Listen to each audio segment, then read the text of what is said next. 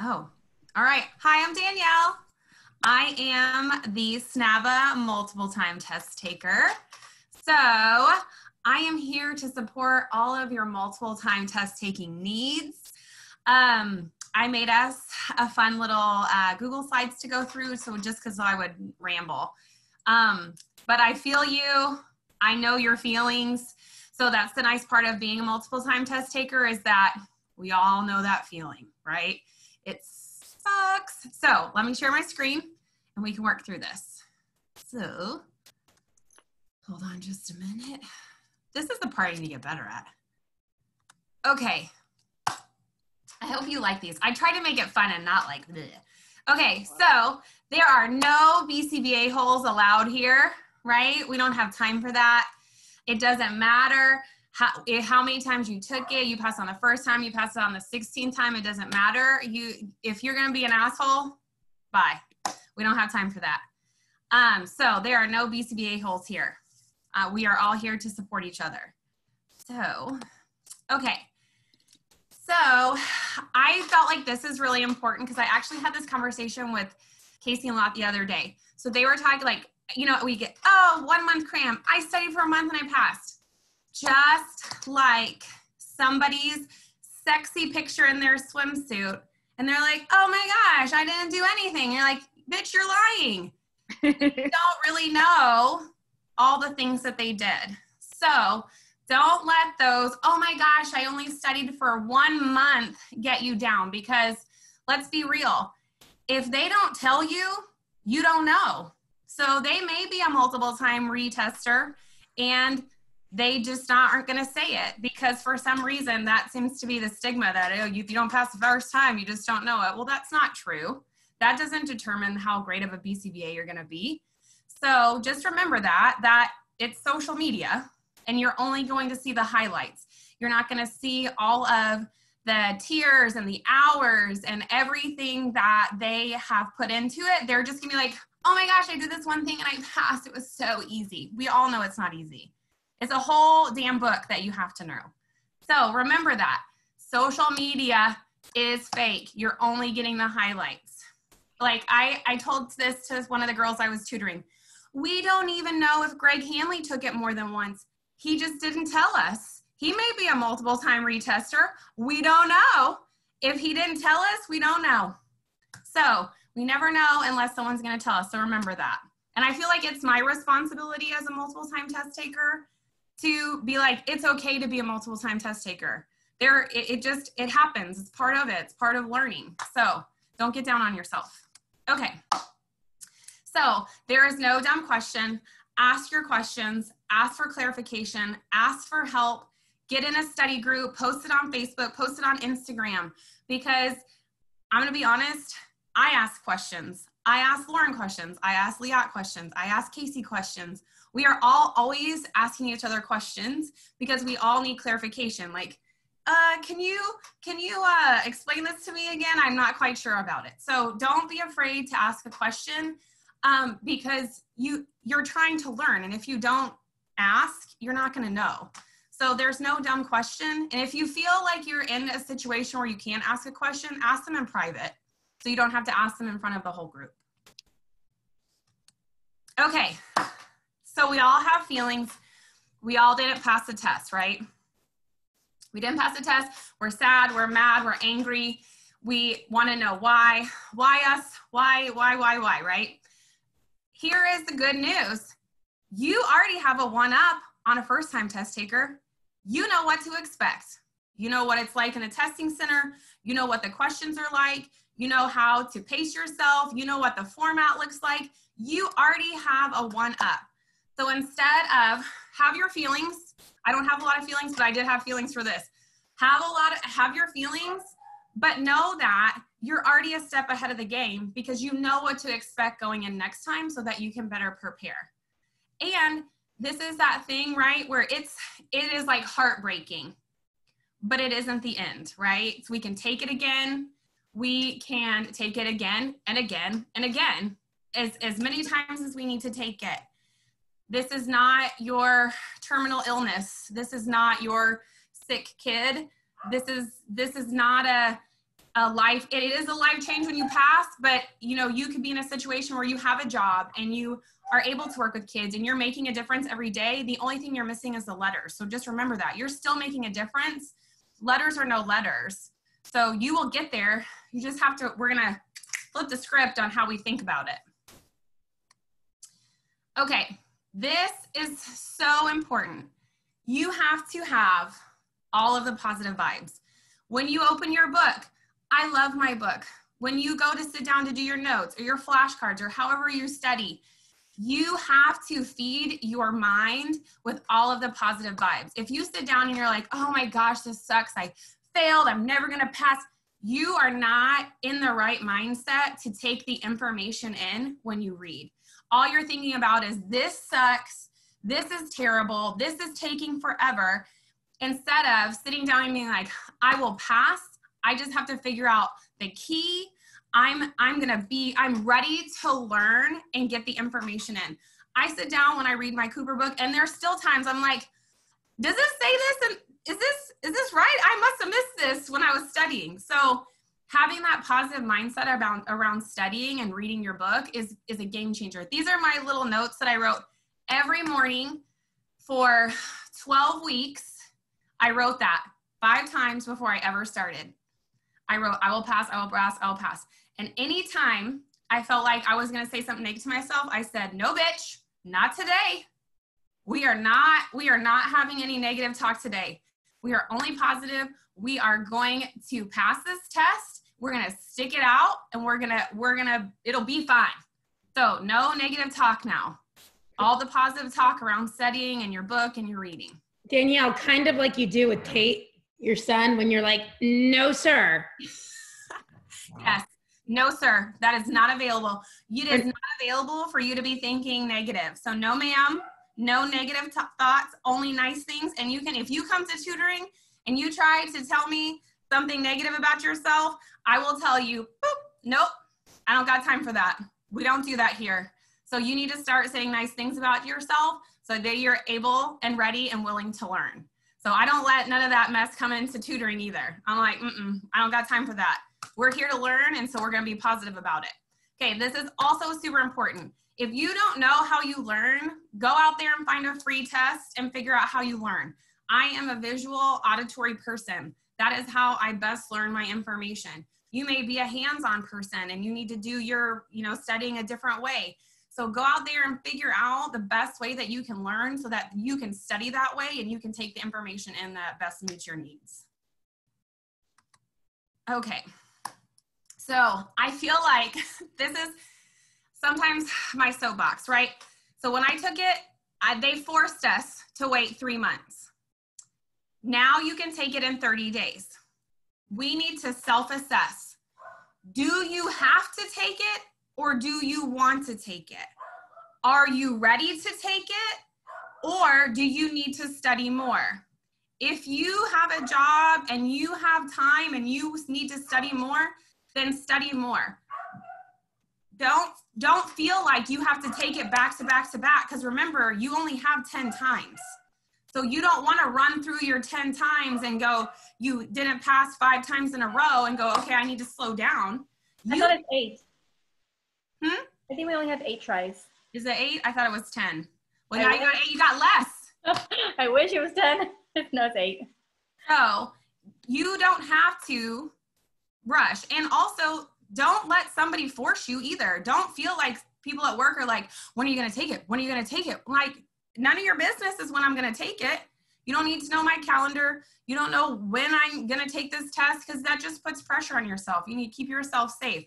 So just be self-monitoring of, maybe I didn't get the best score and maybe I should go 2 months of studying and then take my test. Or maybe you're really close and you want to do 30 days and take your test again.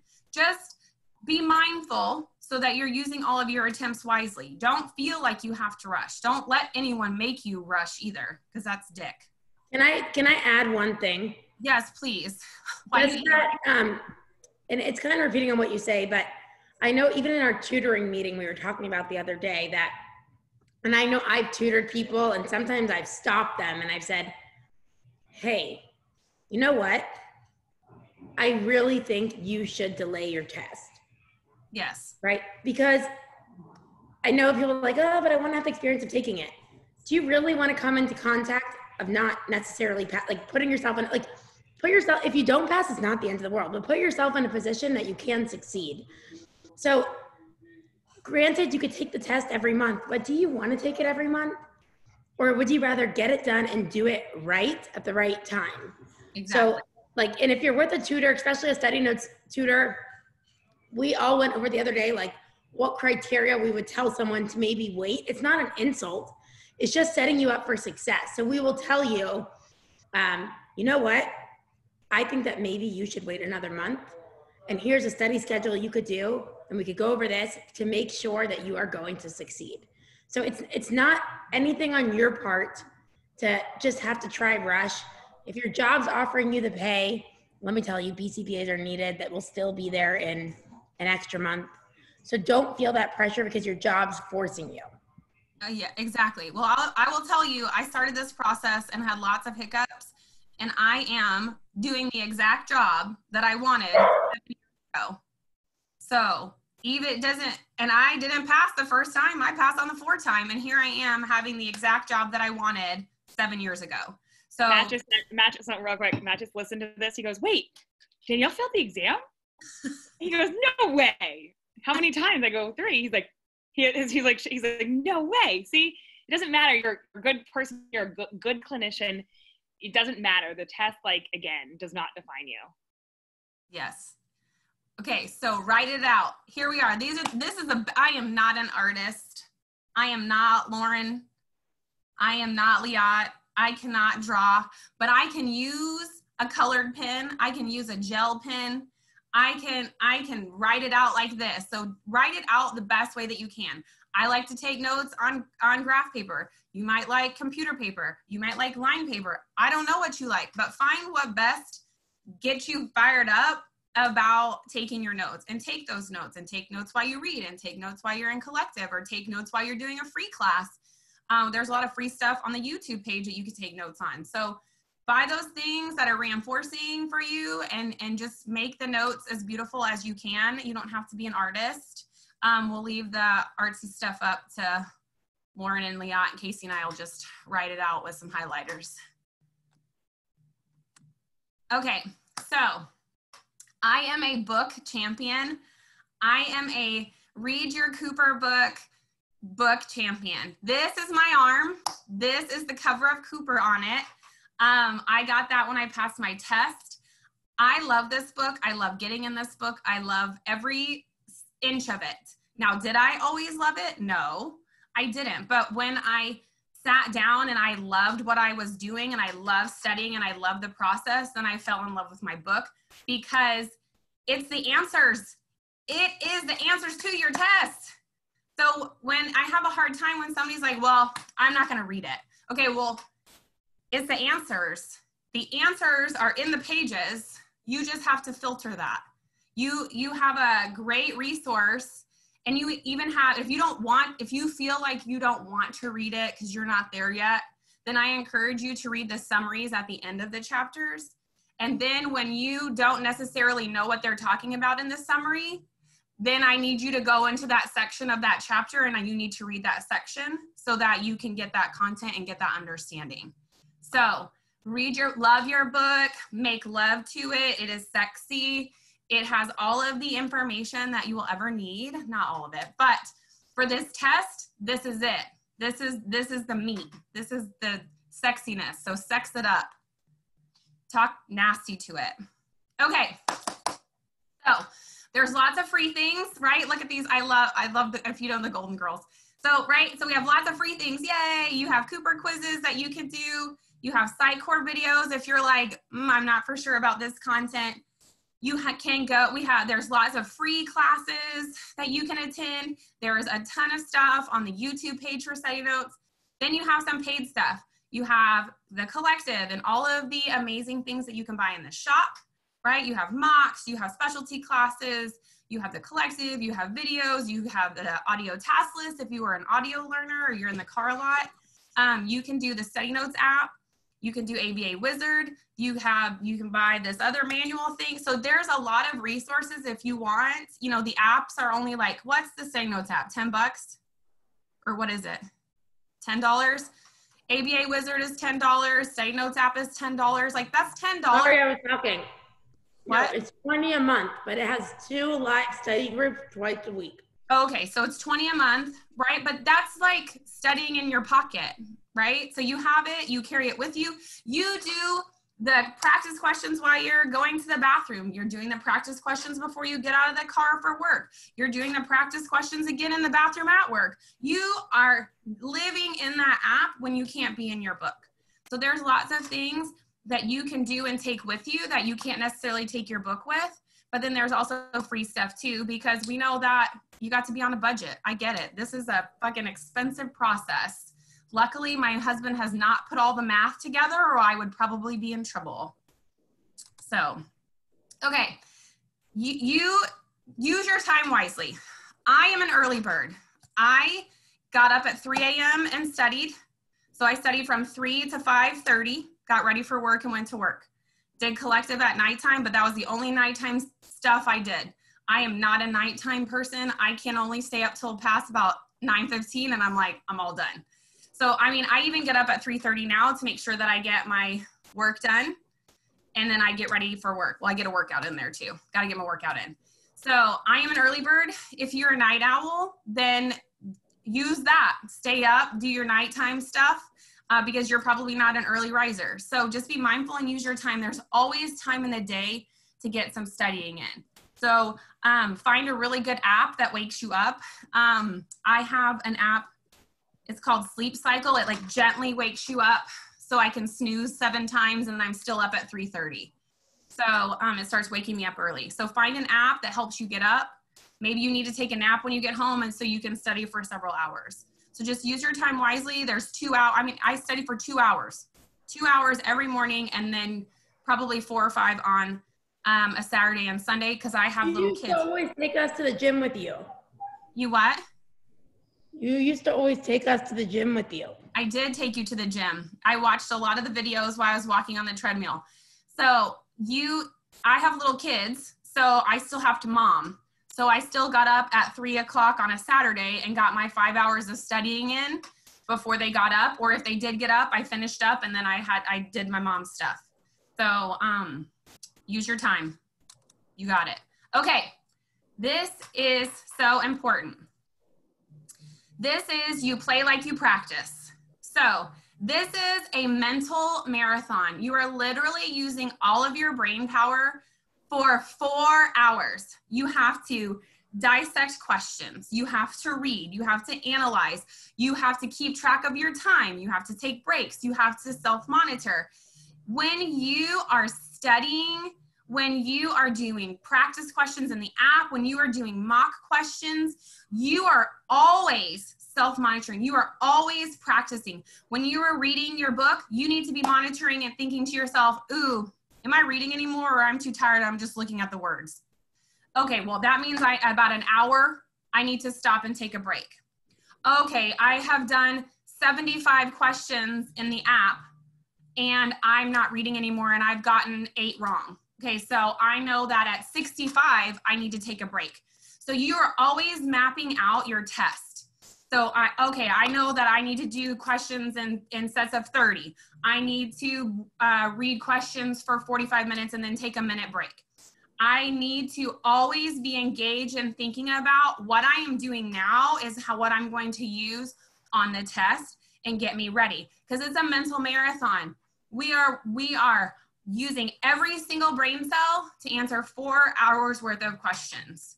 So be mindful when you're studying that you are getting ready for your test. So note those things down. Okay, I only made it 45 minutes before I need to take a break because I wasn't reading the words. I did 50 questions, but when I got to this second set of, or the 60, I didn't do very well. I got a 50 on out of the questions. So I only need to do 50 questions and then take a break. So just be mindful when you stop reading, when you're like you kind of like, I don't care. Right? We need to make a note of that, make it on your whiteboard. This when you're practicing your whiteboard also of getting ready for the test, getting your brain ready, gearing yourself up, because we want to make sure that we're doing these things so we have them when we're ready to go to take the test, right? So if you play like you practice, if you practice like shit, you're going to play like shit. If you practice really great and you do the things you're supposed to do, then you're going to play great. So, okay. Please, if you haven't, take a mock. Take lots of mocks if you can. If you can't, they're expensive. Maybe you take mini mocks instead of full mocks. Maybe you take one big mock and then some mini mocks because they're $10 a piece. So take them, use them as data points. Take them in the beginning and be like, oh, I got a 70 on this. Okay, now I got an 86 again. Let them guide you. What part of the task list do you need to review? Just so you know, it's hard when it comes to tutoring, and I'm sure all of the tutors will say the same thing. Well, I took this free mock and I don't understand this question. Because that question is terrible. That question is not written well. It's free. They're not giving you any feedback. I get that it's free, but they're not giving you any feedback. I don't know who's checking their questions. I don't know if they're good. I don't know if they know their stuff. So when I look at a crappy question, I'm like, this is a really crappy question. I see where they're going because I write questions, but this is not a very good question. And it's not a good data point for you because you don't even know either. We don't know what those are like or who wrote those or if they're any good. So stick to the ones that are going to give you feedback, that tell you task list sections, and then tells you that, this is important, that tells you the answer, but also tells you why the answers are not right. So this is why it's right, and here's why it's not right. Because what you're doing there is you're also looking at, right, test taking skill. Oh, okay, now I understand. I did pick the wrong one, and this is why. So going into it the next time, you're prepared and you know, okay, when it looks like this, I need to stay away from this answer. That's what confused me last time. So you're also practicing your whiteboard skills. That's important. You're not just using your, I think it's on the next slide. So practice your whiteboard skills. I think I'm going to talk about it. Yay, here it is. So I love my whiteboard, but I'm a super visual person.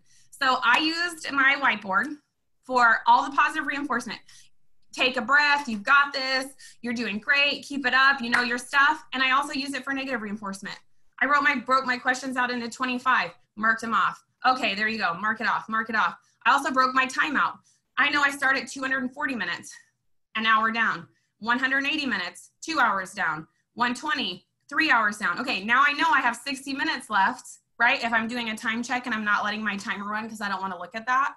I'm also doing that also. That's also counting down. You can use it to, like, I only wrote certain things on there, but I also use it like an A, B, C, D.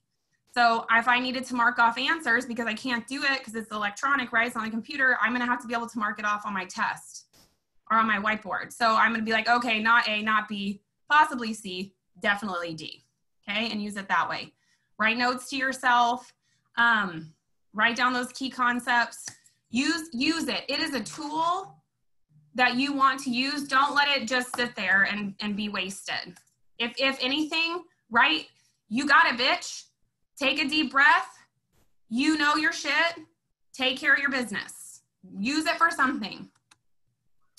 Okay, review. Look at your notes, right? We write all these notes. We spend all this time. We read all these pages.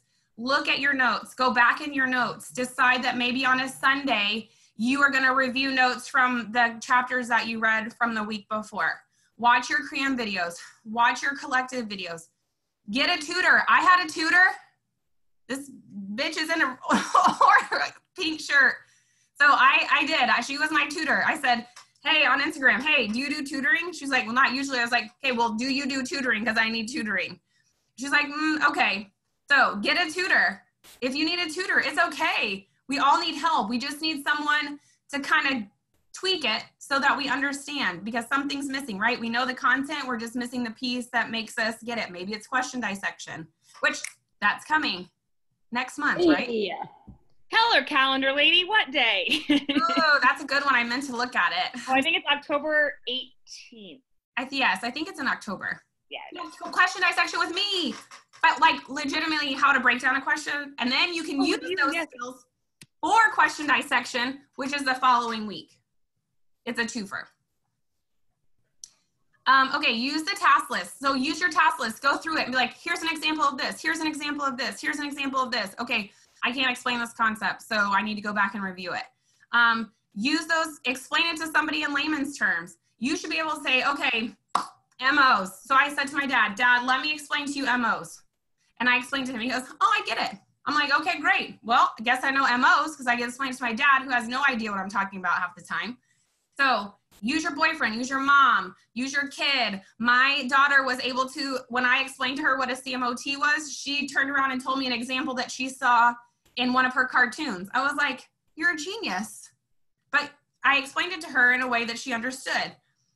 Look for those everyday examples. If you see an everyday example, stop and say, okay, that's this. And then it goes with this. Just be mindful of everything that you're doing and try to label every behavioral principle and concept in your everyday life all day long, even if you have to physically stop. I was walking out of the gym one day and I was like, wait a second, I know what this is. And my sister was like, what's wrong with you? I was like, hold on a minute. And I was like, okay, what's happening? And I explained it to her and she's like, okay. Well, I stopped what I was doing so that I could pull that principle out and it's right there in that moment. So find those principles, you want to apply it. So remember, right? So in the test, they're all application questions. So we have to be able to take the information and apply it. We want to be able to apply that information that we have. So just be always on your game and always looking for those behavioral principles and those concepts in your everyday life. We know you can pick out a first in, and we know that you can pick out a behavior contract and a token economy. Look for those difficult ones. Look for those compound schedules. This is a concurrent somebody's making a choice. This is a multiple schedule because blah, blah, blah, right? So I'll let Casey explain those in her compound schedule class coming. So be on your game and always thinking about that. Okay, this is my favorite because it's so true. From our favorite B.F. Skinner, right? The failure is not always a mistake. It's just simply the best we can do under the circumstances. I don't know why you didn't pass the first time. I don't know why I didn't pass the first time or the second time or the third time. But I passed on the fourth time, and I'm here sitting in the job that I absolutely love after 7 years of thinking, oh my gosh, I'm never going to get it. Well, here I am. With study notes? Yes, with study notes, 100% study notes. Yes, yes. So please don't quit. That's the hardest thing for me to hear is when somebody's like, I just can't do it anymore. And I'm like, but you can do it. You can do it. You just have to figure out what's not working so that you can make it work and fix it. Something is not working. So stop and look at what you're doing. And if we keep doing the same thing, it's not working. Stop and think, what do I need to fix? What is working for me and what isn't working for me? You don't have to do flashcards. I didn't do flashcards. I don't like flashcards. That's not my jam. So maybe you're doing flashcards and it's not working for you. Get rid of it. You don't have to do all the things. Maybe you only need to do a few things. So just don't quit. That's my big thing. Don't quit. That's it. That's all I got. You don't feel pumped the F up after that? I don't know what's going on. I'm over here like, woo! Like going nuts. It's like Tony effing Robbins. That was